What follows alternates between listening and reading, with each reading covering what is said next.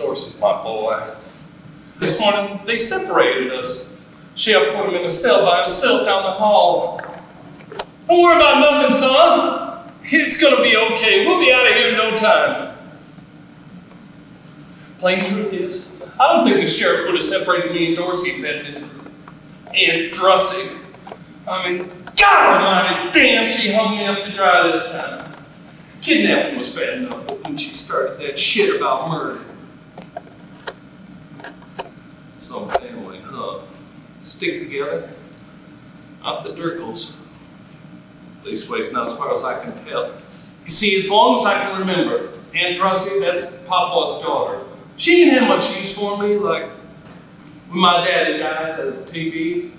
I was 4, I guess, and Mama left one night with his drummer that was passing through, and well, Papa took me to race, and right off, Aunt Drussie, she begins to click her tongue about what a sorry mess I was.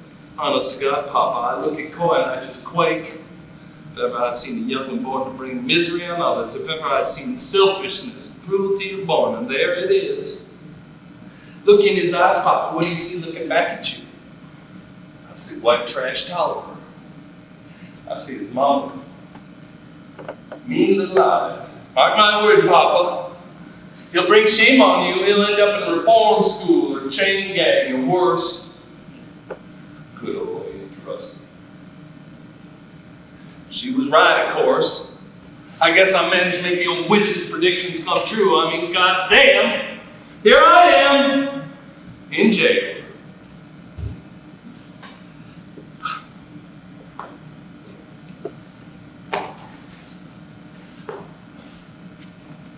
I had to believe in it myself.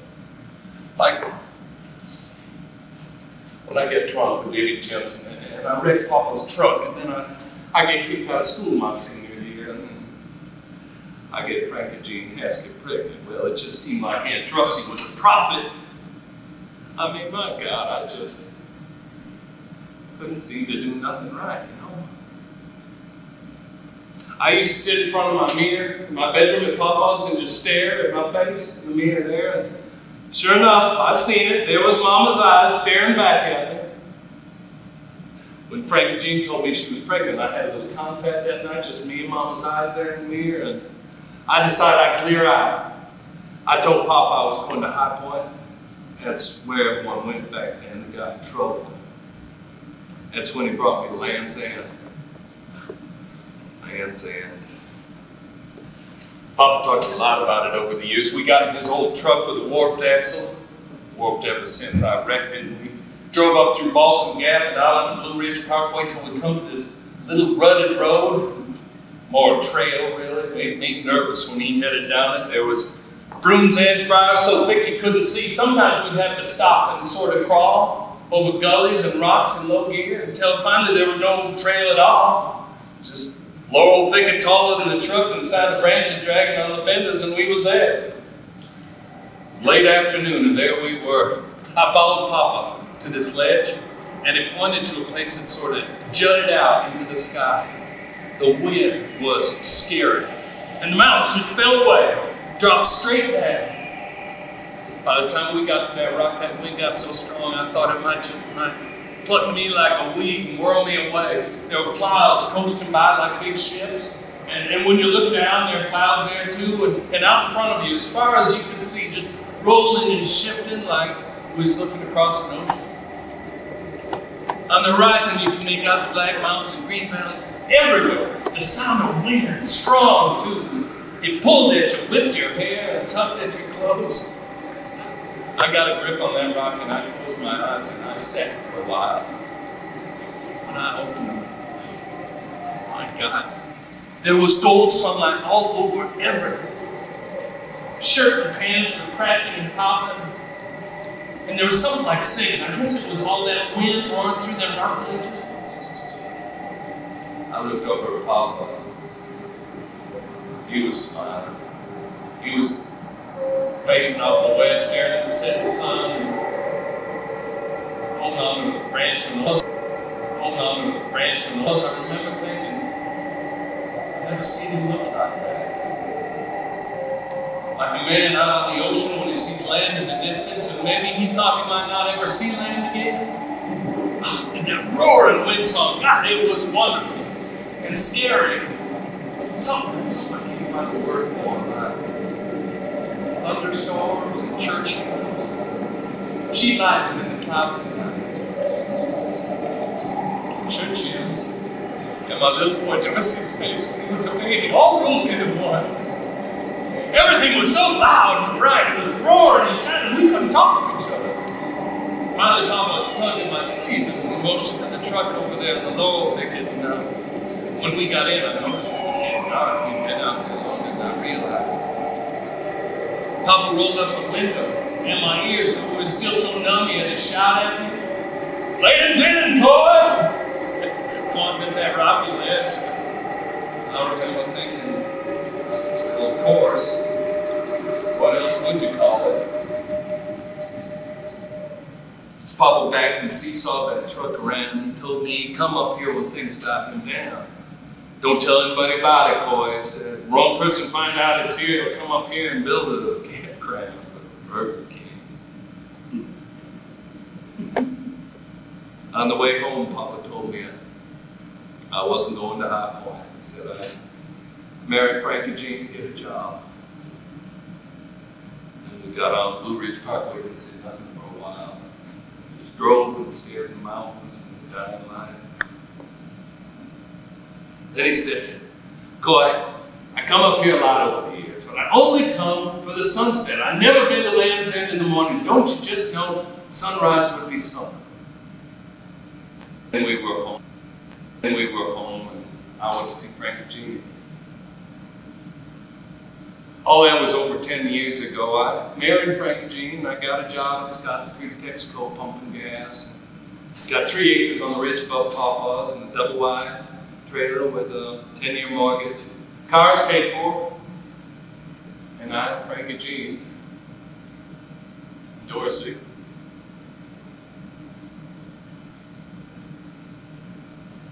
This spring, Papa got cancer.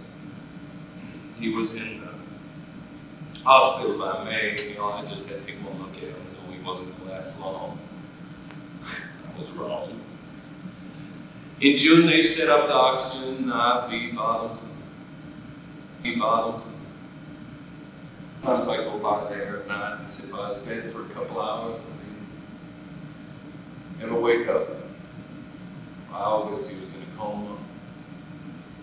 Doctor said most of his body functions had already shut down, his kidneys, brain, stomach. In September, he was down to 70 pounds.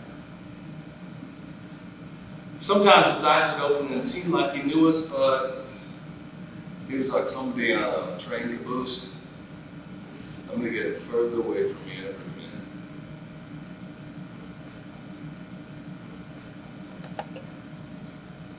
minute. Last night I went to see him. He looked like a little old baby.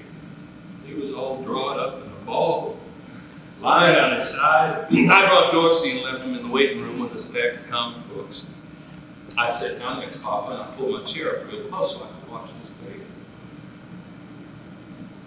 It was 3 o'clock in the morning before he opened his eyes, and he knew me.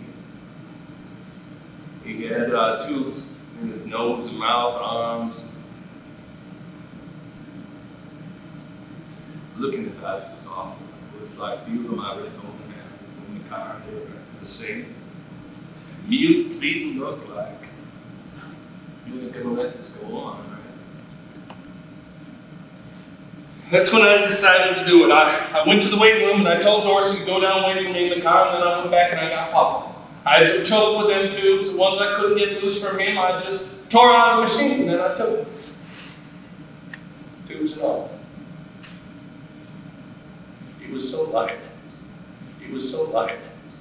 Like nothing but bones and skin. I stuffed a little newspaper.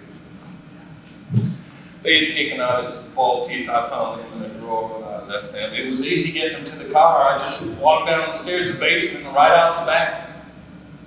It scared poor Dorsey to death when I put him in the back seat. I told him to cover Papa with my jacket and just stay back there with him. "Why are we taking Papa from the hospital?" he said. I told him that Papa had asked me to take him someplace. It was still dark when we got to Land's End. We stayed in the cartel for a slide. I had a time with Dorsey, but I just kept telling him that I was going to show him something he would never forget. We watched the light turn from gray, red, and pink, and when I could see my hands on the steering wheel, I got out and I carried Papa. I found the same rock that I had hugged in fear 10 years ago. We set it between us, Dorsey and me. He still had them tubes in his arms, so I got out my Barlow and I cut them off. I told Dorsey to help me hold him up, and we faced him to the rising sun.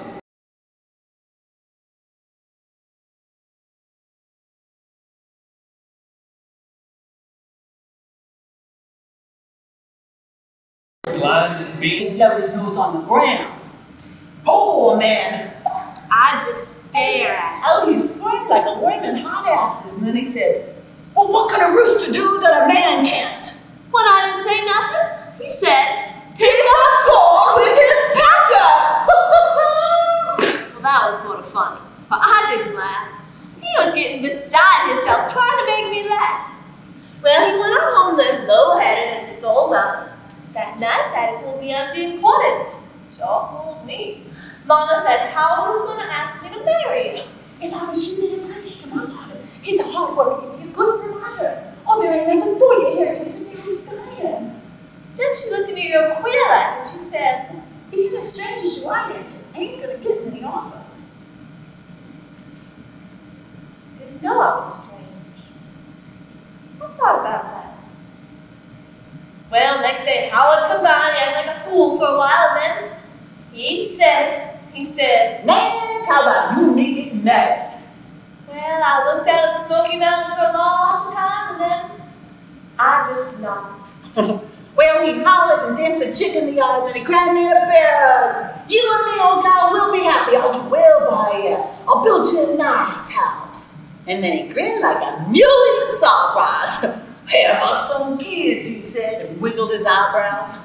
Poor fool. I didn't feel anything for Howard then or later. It wasn't like I misled him. You know, I was pretty ignorant about men. I guess I thought the way I felt was pretty much how all women felt.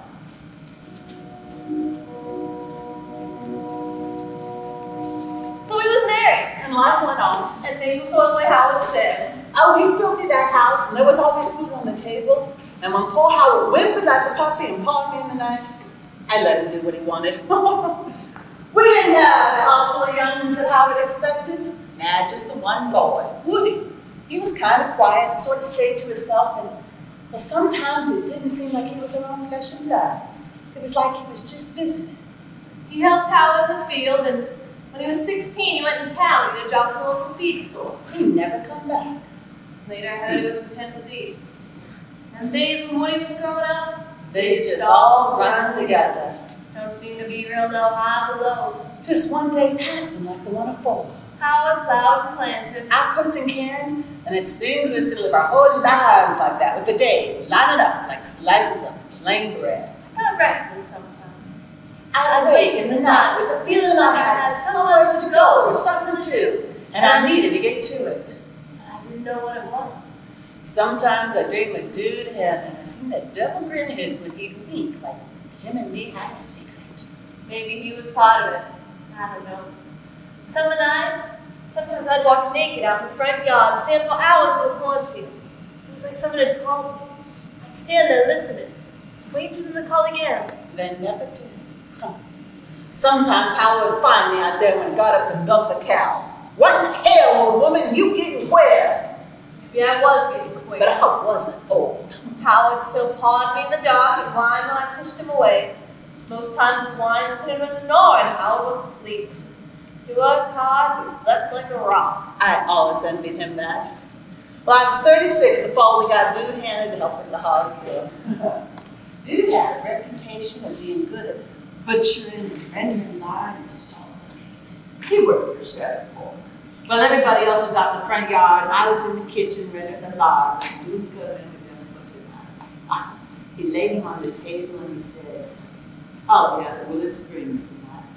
Get him out. Now, this is the funny thing. I wasn't surprised. There was a part of me that knew what he was going to say, and there was a part of me that knew what would happen. When I woke up that night, it was different. I know where I was going and why. Walked across the ridge to Willett Springs. There's this place where a little creek runs through a rock bed that's filled with poplars. Some of them 10, 15 feet deep. When I got to the bank, I could see the moon in one of them pools. It was plain that good. I think it was the devil's dream. I was just in my old cotton nightgown, and when I stood next to Dude, he didn't even look up. We've had this date for a long time, Nancy said. He stood and took off his shirt. You afraid of deep water, Nancy? Don't bother me none, he said. Then cast your garment away, old girl, because I'm going to baptize you. I studied myself in that pool, like looking in a mirror. I saw that nightgown drift away. I watched as Dude took my hand, and that picture broke into a million pieces as he led me into deep water. Every night for 2 weeks we waited in that pool together. And then we'd lay shivering in the night air. And I'd stare at the stars till Dude's face would light out. Then one night Howard followed me. He waited till he was in the pool, Dude's arms around me. He stepped out on the bank above us. Don't come back, Nancy, because I won't help you. And then he was gone. Huh. Well, Dude said, could have been worse, he could have shot us. And then he laughed. A little later, he said, best you come on home with me, Nance, till you decide what you're going to do. So I went. Stayed 10 years with him and had a daughter, Flossie. Oh, we was content, I guess. I didn't have no regrets about Howard. Dude told me early on, he said, Nance, I ain't the marrying kind. He stayed with me though. Plain truth is, I was always surprised when I woke and Dude was still there. No, it was just a matter of time. Then one morning I woke, that front door was wide. Didn't take nothing but that film. I didn't know I was a whore till Flossie come home from Smather's store and told me. She said she'd overheard a woman refer to her as the bastard daughter of the whore that lived with Dude Hannah. That's how I got my name. There's Dude. That's how I stayed. Me and Flossie lived in that shack, and we was going through some tough slaying, I tell you. Washing other people's clothes and canning other people's food. Oh, we got by. Then Dude come back. I always know Dude wasn't dependable. And he didn't mislead me none either. He told me from the start that he didn't bomb, hoe, or tote for no money. Never drew wages in his life.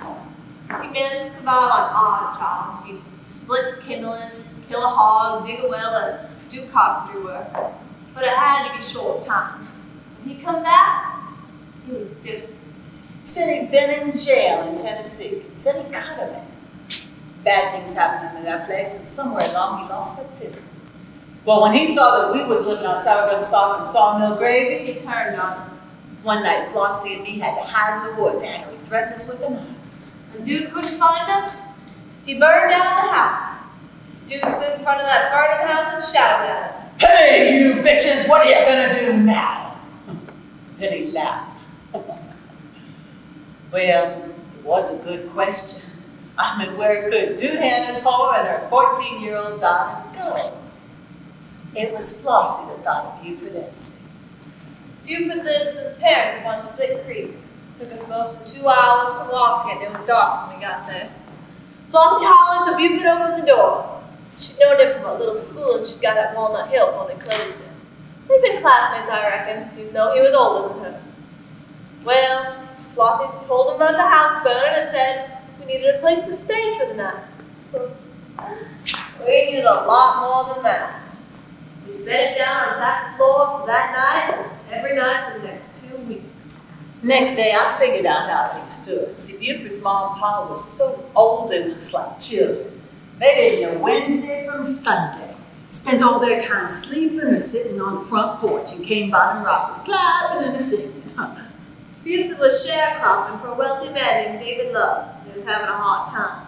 Twixt hoeing, weeding, and milking cows for David, he had his own place and the old folks to take care of. My mind was working on a plan. I fed the old folks and cooked. I split firewood. And me and Flossie kept busy sweeping and mending. Buford asked us every night when we was leaving. Every night, we bedded down in front of that fireplace. I was trying to show Buford that we could be a big help to him, but I couldn't tell him to take his damn. Took the cooking and cleaning for granted and still asks us every night if he's leaving the next morning. For long, I took note that there was something that might keep us there. See, I forgot about Grace. Oh, she was very 14 and kind with freckles like a tiger lily, a healthy red blossom. But one night I woke shivering under that flower sack we slept under, and something told me not to. Someone was standing there. It was Buford. He knelt down and he stared at Flossie's face. His eyes wild, his lips trembling. There was a way there. Those few times I went to that shack church on Jonathan's Creek, I always begrudged that quarter I put in the collection plate. I always thought of a back and cornmeal it would have bought. I done it. I put that hard-boiled greasy corn in that plate, believing that I'd lost something, but maybe I'd gained something. That's the way it was with Flossie. Well, me and Buford never sat down and bothered. That's what happened. Buford come one night and woke her. He looked me right in the face. I didn't say nothing.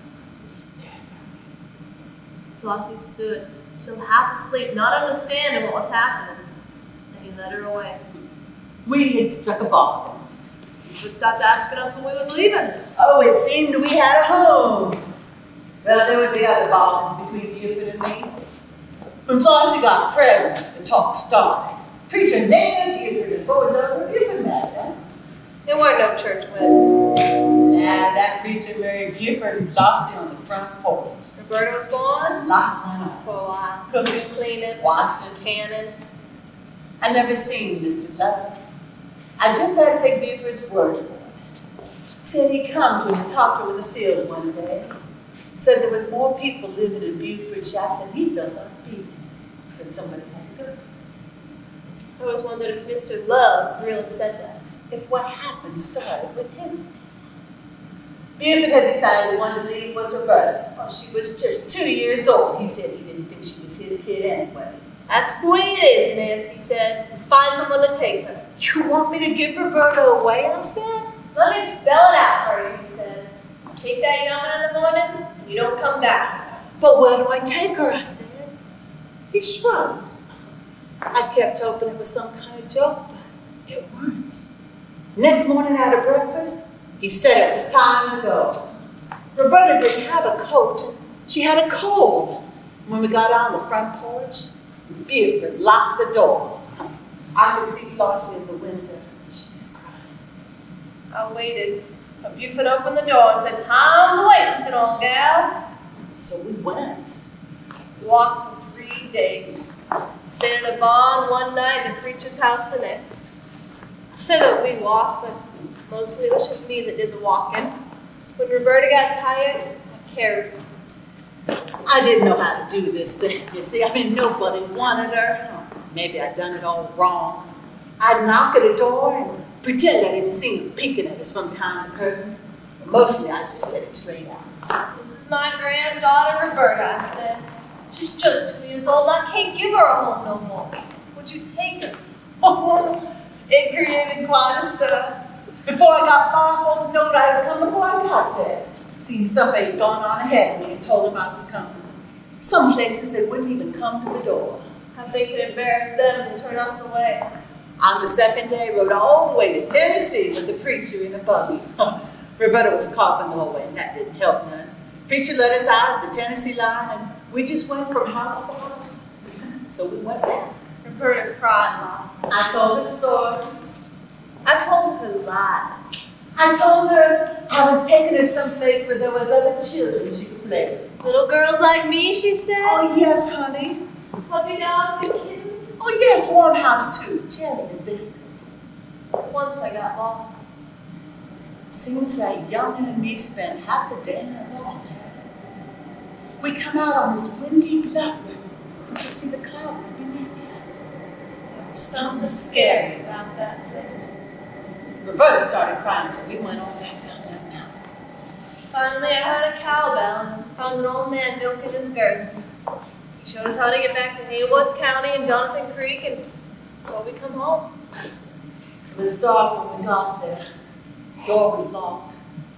Buford hollered through the door, "I told you not to come back till you've done what I told you to." "Don't bring her back here," he hollered. Roberta kept calling her mother. I could hear Flossie crying. So we went back, Roberta and I, walking. I felt sometimes. Even though it was cold, the nights were just really cold. I'm cold, Grandma. I know, honey. We'll find a warm place. Every time I see a lamp in a window, I go to it. Some places, they would turn us away, but finally some folks let us in, and we slept by the fire that night. I had to eat biscuits the next morning. And we went on. Out and outside, down and out. On and on. At one place, they turned us away. But they gave Roberta. I reckon you know what you say I done? That I put Roberta up in that little rock cave up on Utah Mountain. That I piled the rocks up so she couldn't get out. Grandma? Go to sleep, Robbie. I'll be back. Did I left her there to starve in that cave? Oh, I piled the rocks up. There wasn't nobody there but me. But somehow I feel like I had help stacking memories.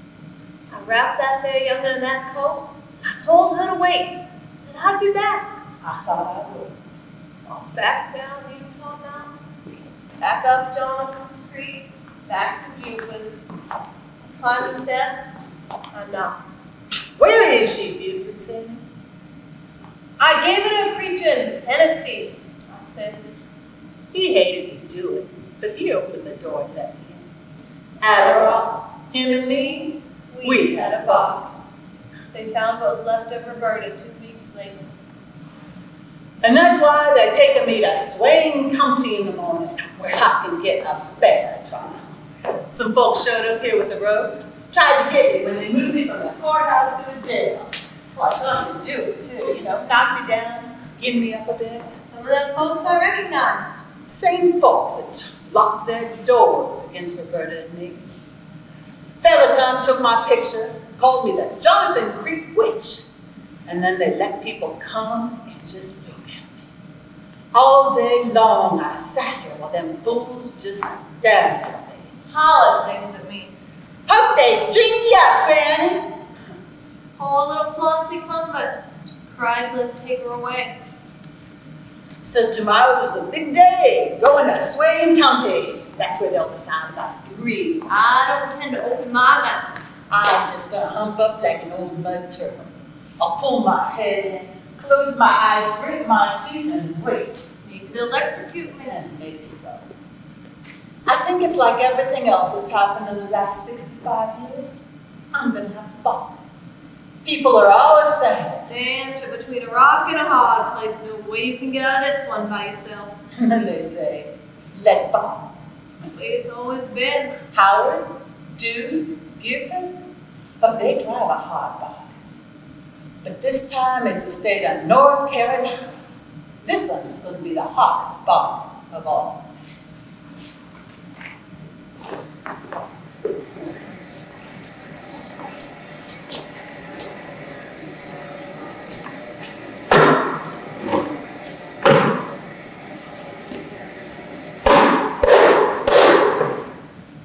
The defendant has tendered to the state through counsel a plea of guilty of murder in the second degree, which has been approved by the court and accepted by the solicitor.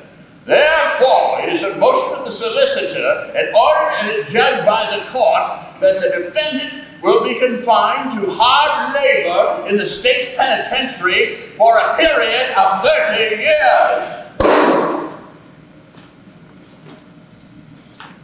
I was 80 years old when they let me out of prison. Rode a train to Waynesville. Had a $10 bill in my left shoe. Flossie had sent it to me in prison. It was a long hike up Jonathan Creek. It was now dark when I got to Flossie's. She opened the door and kept on holding me. I told her I was looking for a place to live. Flossie started crying. She said, I'm sorry, Mama, but you can't stay here. Well, I took that $10 bill out of my left shoe. The one she'd sent me in prison 10 years earlier, and I gave it to her. I won't be needing this, I said. And then I walked back down Jonathan's Creek. Oh, word had gone around, I guess. People that sat out on their porches and they just watched me walk by. I reckon they know who I was. I stopped at this little white church, still open store, really. And the man told me to sit down, gave me a can of pork and beans and a dope. I told him I didn't have no place to live. He knew who I was. He said, Nance, it ain't no good for you to stay around here. Well, he called his uncle, said he had it, a one-room shack with a dirt floor up on Conley Creek. Well, I said, all right. And his uncle said that I could have it for $5 a month. Said I had running water in the stove, didn't have no electricity. I said, that was fine. So here I am. I saw this here and it became my rent. Well, people give me things. Oh, and them dogs is good company. Sometimes I do wonder why I live so long. I sit outside in the darkness and I just watch the evening come. And I try to remember all the things that's happened. So much misery. I try to remember if I was ever happy. And all that sadness, was there a day or an hour that lifted my heart? And then I think of the nights that Doohan and I spent in them dark pools. And I see his devil laughing grin when he lifts me up and my feet come off the bottom. Nance, he said, You almost make me feel that life is worth the trouble. and I think about what it says here in this Bible. I had that bad dream again last night. That dream where Roberta and I were lost in the Utah mountain. And I come out of one of them laurel hills in that place again where the rocks stuck out into the clouds. The wind was howling and the trees were thrashing about and there was a pain. I looked over the edge, Dr. Disney. He sat down to rest there, Roberta and me, looking at them rocks, listening to that wind and looking at them far-off mountains. I felt it. Something in them rocks, and that wind had told me. The world didn't care none for me or Roberta. We was just like little ants up there, just trying to crawl out of that The sun would burn them, place. Or the wind would snow with freezes. it didn't matter. They didn't love us or hate us. Just didn't care. Didn't even know we was there. Somehow, that was worse than me. To know it was all we knew. Roberta said, Grandma, I'm scared. I said, me too, honey. She said, let's go home. I said, well, let's try and do that. It says here in this Bible, that a time will come when the servant is free of his master. I hope that is so. For I feel I've been in bondage for a long time. I sat down here in this Bible, what I want done when I die. That nobody grieve on my account. That no bells be rung. That no mourners visit my grave. That nobody remember me. And no flowers be seen there. I shine here with my name. Dim dogs, Oh, I tell you, go again. do what you do. Sit down there. Rock and roll. Be nice now. Come on, boy.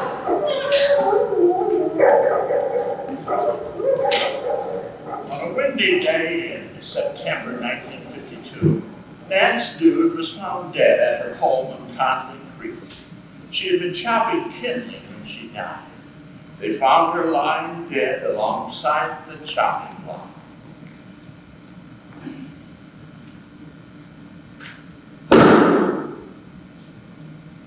She was 104 years old.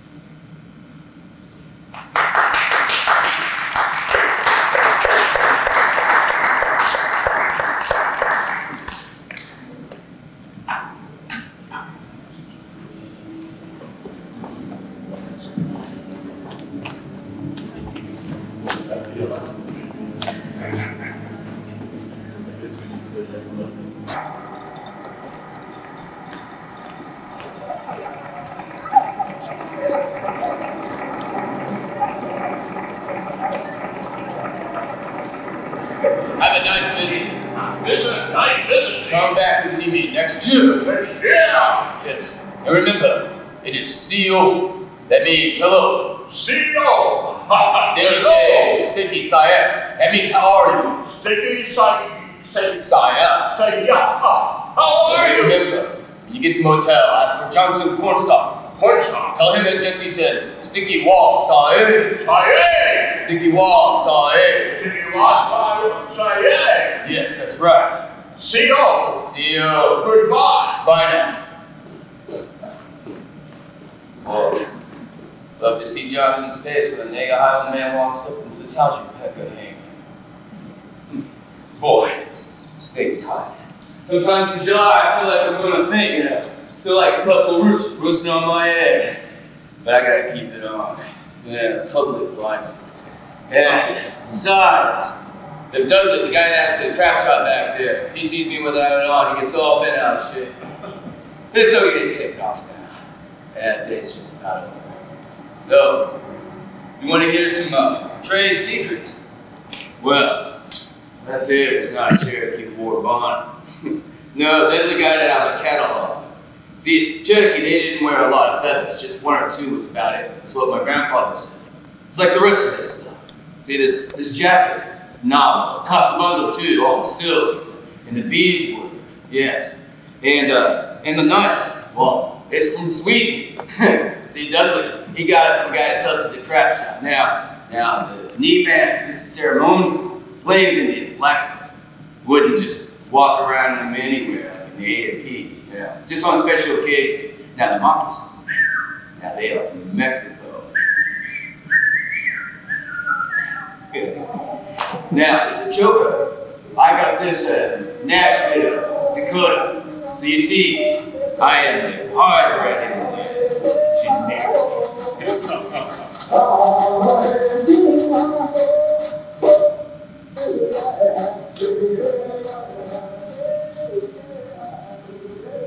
Well, it's not like we're trying to fool anyone. I mean, all this is what the tourists want. See, Uncle Dutzy, he's my uncle. He used to do this, Chief and I mean. It was back after the Second World War when the tourists began coming to the Smokies. Yeah, Dutzy, he'd sit up on the bridge with his friends, watch the cars come through. See, there's only one road into Gatlinburg, and they all have to drive through Cherokee. Well, Uncle Dutzy and his friends would play this game, pick out license plates, find the most exotic ones. Oh, look, New Hampshire. Where's that? Uncle Dutzy, his friends, they would watch these cars come through, and once in a while they would stop. These guys would get out. They would use the sign language because they didn't think these little kids could speak English.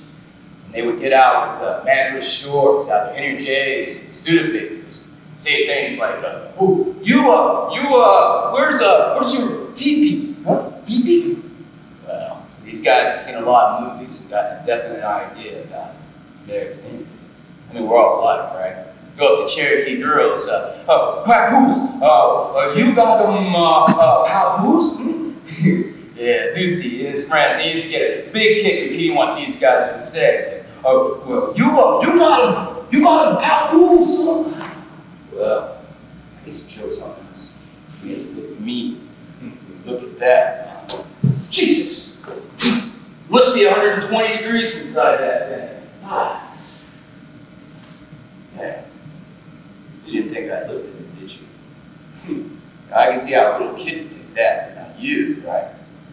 Well, anyway. See, the Cherokee, they didn't live in teepees. They lived in lodges with thatched roofs.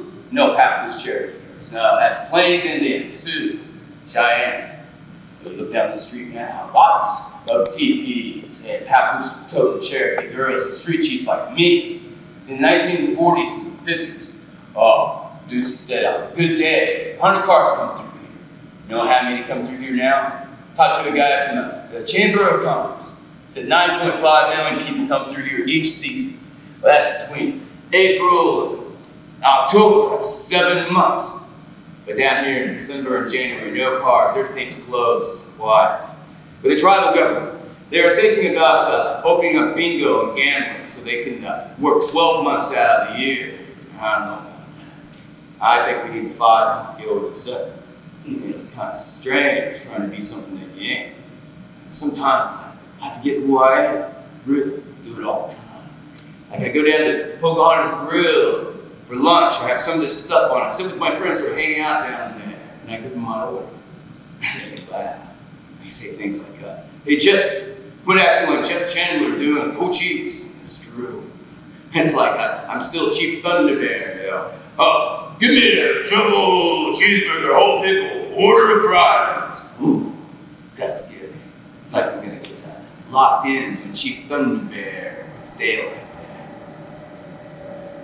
Hey, you know what they call this street?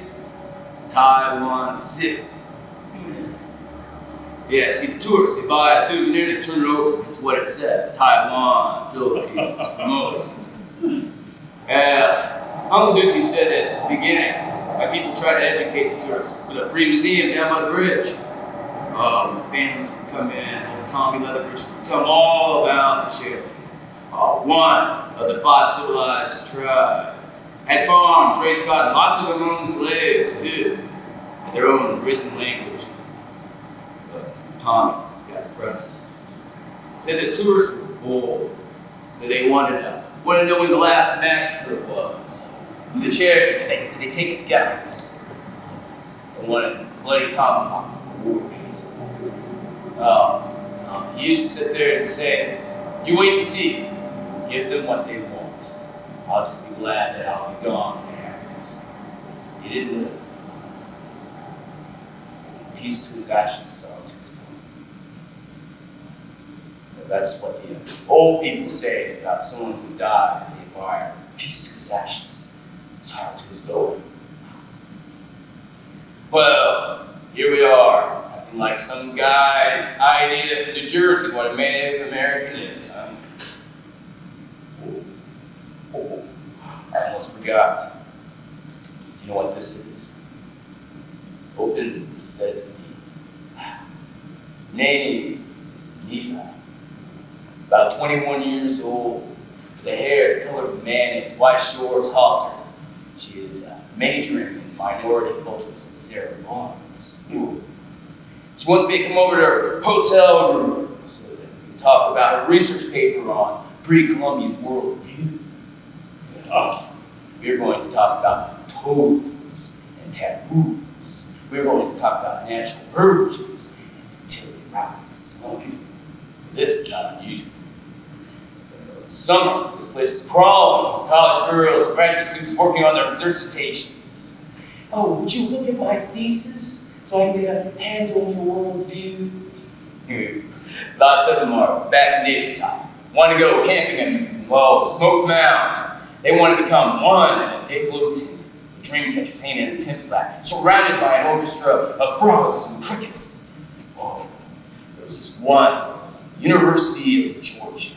She had an astrological, had it all worked out with the alignments of the planets and the Earth, and she didn't want to melt. That's what she called it. Until the heavens, the moon are attuned.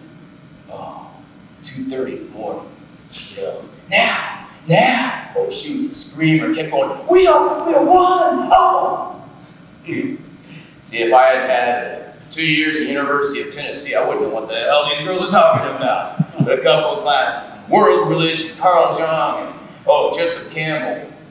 I know just what to say to them. Yeah. Oh. See, it's good they didn't know that I went to college. A lot like the TV and the war on it. They just naturally want to think I know this stuff. That it's genetic or something.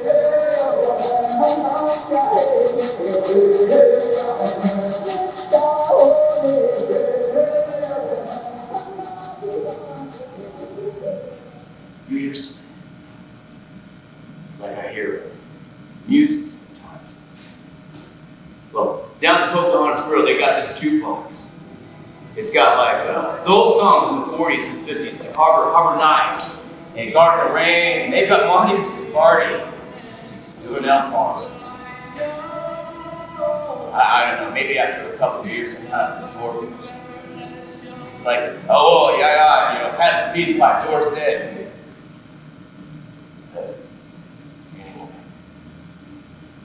last summer, my grandfather come down here. He doesn't get out much. He lives in Big Cove. He's what you could call a traditionalist. Knows rituals, conjuring, going to water, does stuff with tobacco leaves I couldn't pretend to understand. Well, I see him. He comes down here to Taiwan City. Walks right on through all this.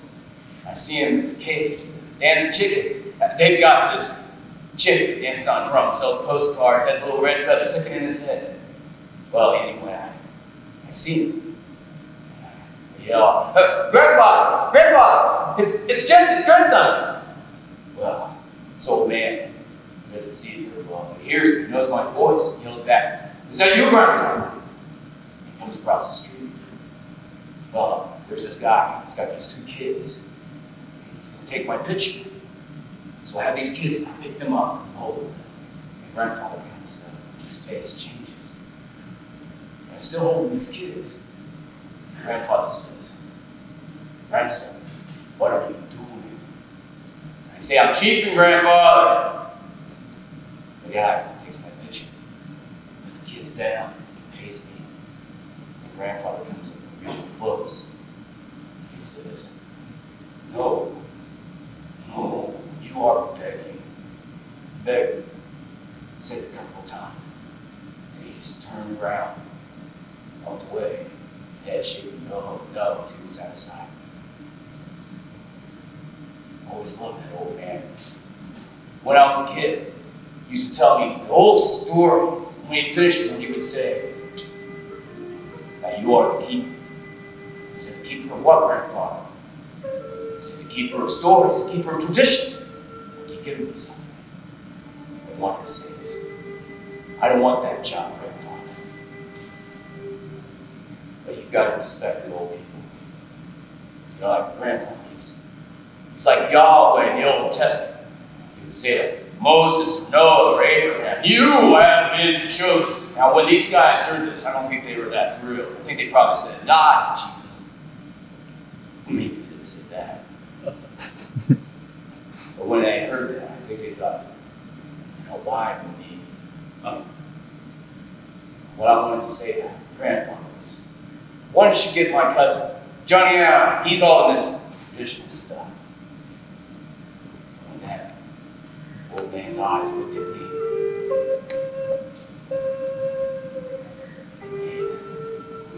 what am I supposed to say? Make good money doing this. More money than my father makes down at that planet Soko. I'm putting my sister through college. She's going to be a nurse. My trailer's paid for. The motorcycle's paid for. Am I supposed to be ashamed of this? No. At least I'm not sitting on a bridge. My uncle dude's, he's sitting on this bridge. He doesn't do this anymore, chief. He drinks a lot too. Case of Coors in the day, at night, the hard stuff.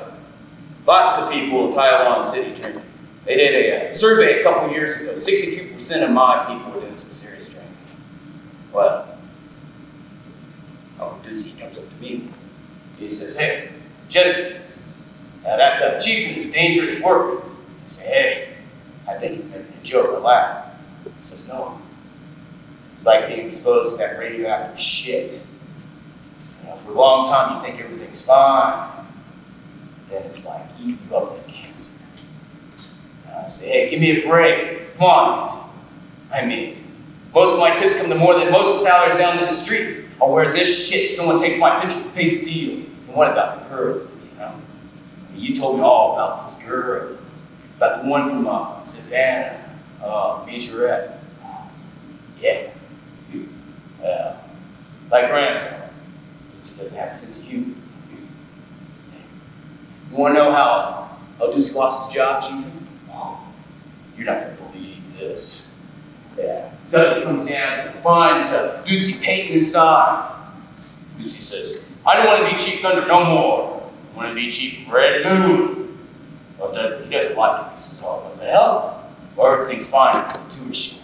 There's this guy in Illinois who's white, and one says, why is picture taken with Chief Red Moon? Now you have to guess what happened, man. See, Doozy drops his drawers, looks between his legs at the camera, moons the guy. Well, Dudley fired him. family, they don't want me to tell that story. That dude, see? Down at the bridge, he's still called Chief Red. Oh, you, Chief. Oh, you. Yes. Hey. Sikiyawa. Sikiyawa style, hey. Give me old Kitty Kaye. Yeah. Cherokee, you wanna be?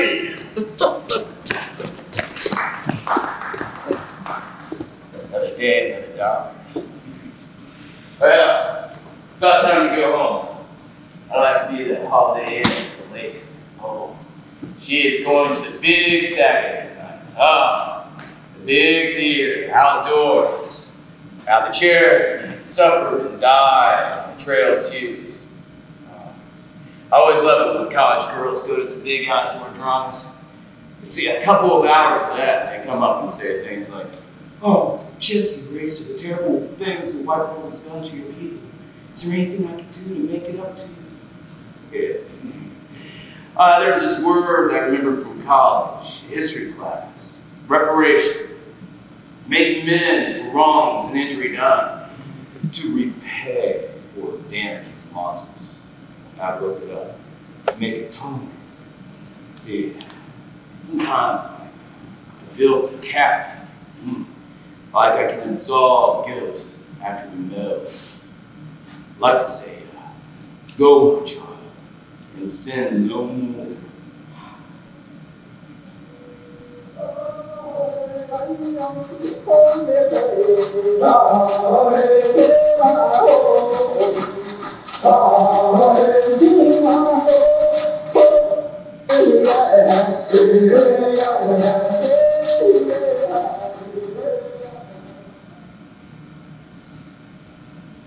Must be something new on the jukebox will hook up on his crew.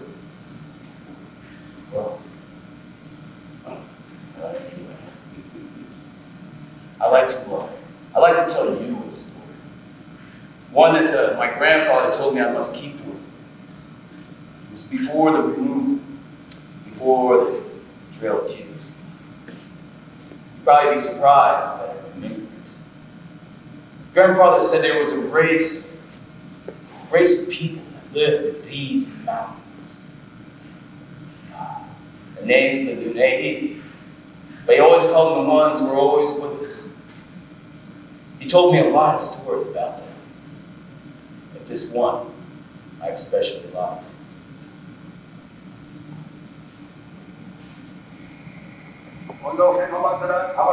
Grandfather said they were invisible, but they could be visible if they wanted to. See, a Cherokee could be walking down a path in the middle of the afternoon, and suddenly a Nunehi would appear. They're weird-looking folk, bald heads, no eyelids, tall, donkey legs, and they love to dance. Yes.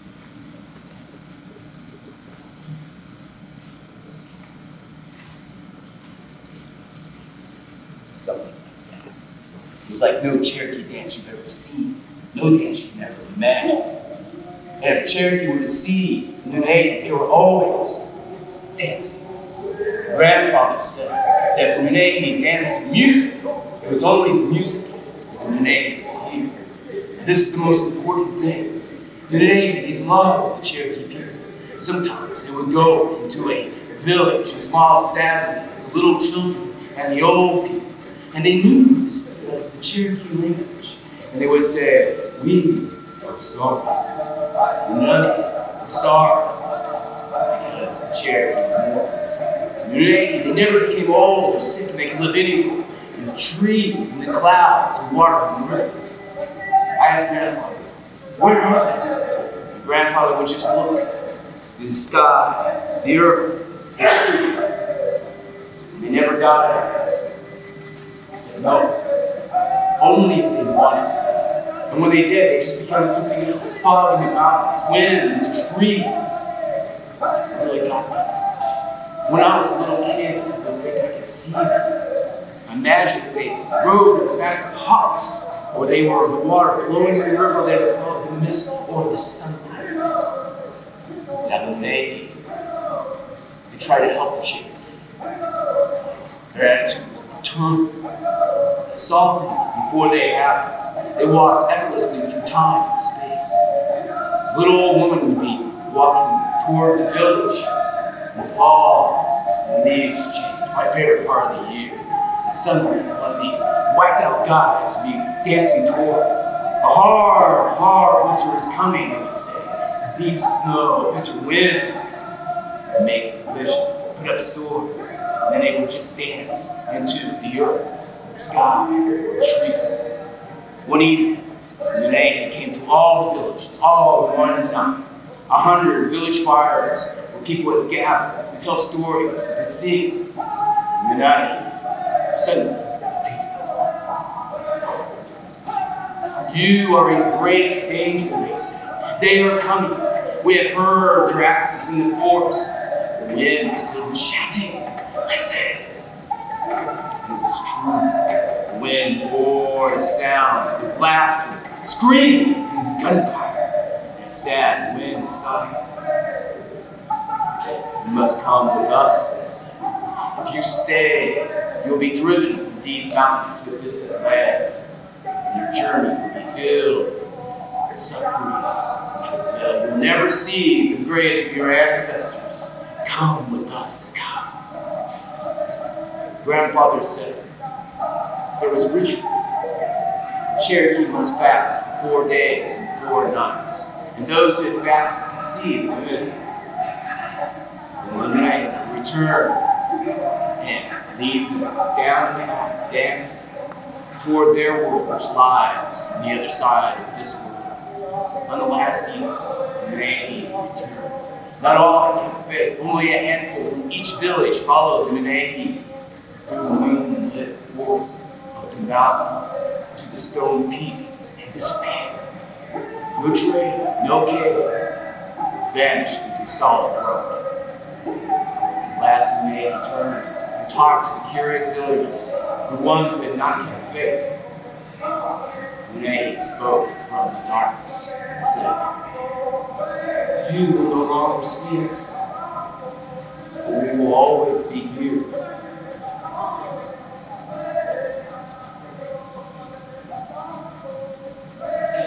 Grandfather said, learn to listen, Jesse. Learn to listen. I think he thinks they're still here. They're dancing right through Taiwan City, trying to warn us of some coming disaster. Well,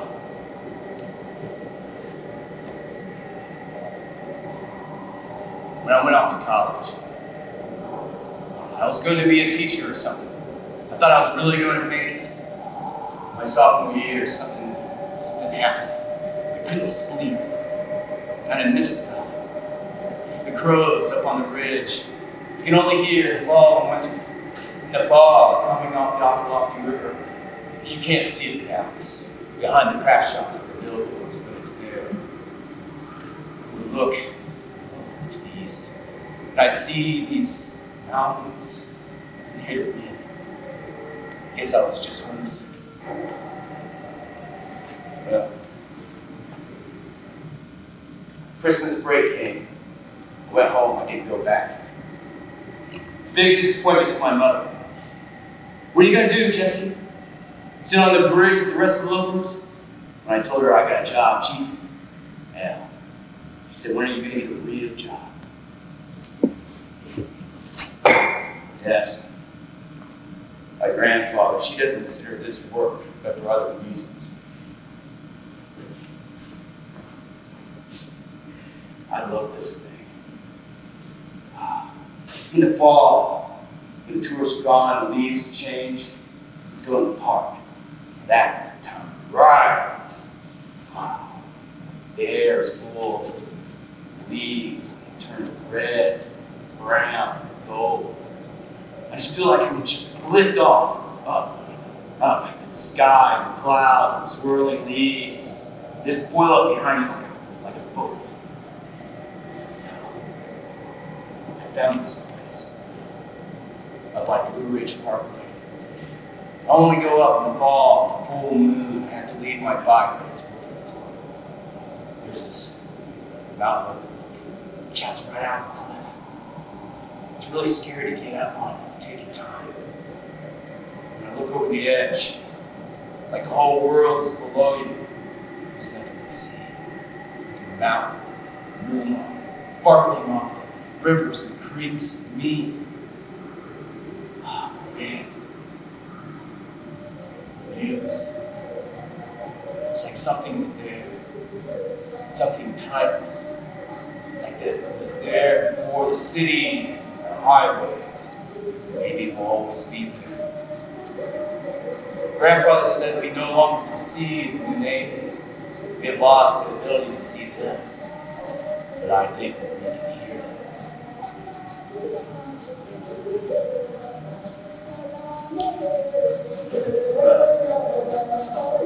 It's time to go home. My boss, he doesn't like me to ride a bike in the summer. So I only ride to and from work. Maybe a moonlight drive over to the holiday.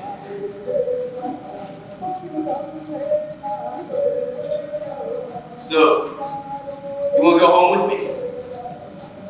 Have beer, watch a little TV? Zero. Hello, gotta go.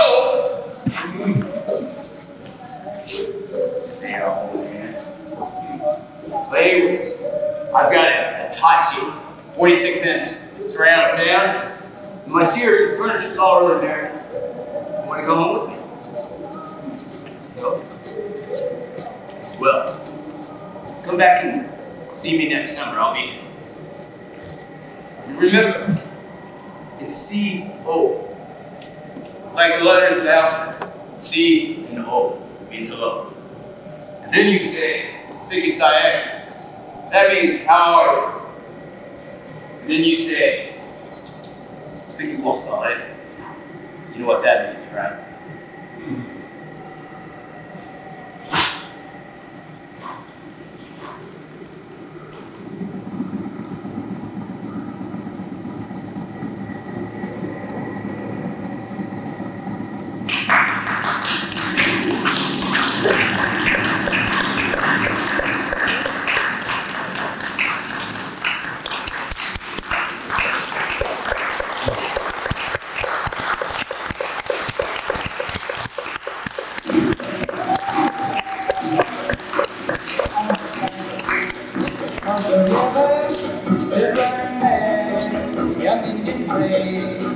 On the other side of the river, good and lovely, Indian maid, little white dove, was her name, such a lovely sight to see.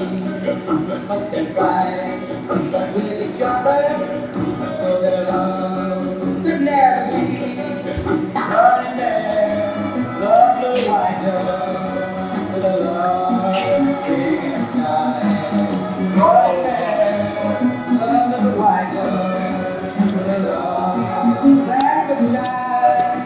He couldn't swim the raging river, 'cause the river was too wide. If you could, can you transfer this to VHS? Little white To dove, be able to get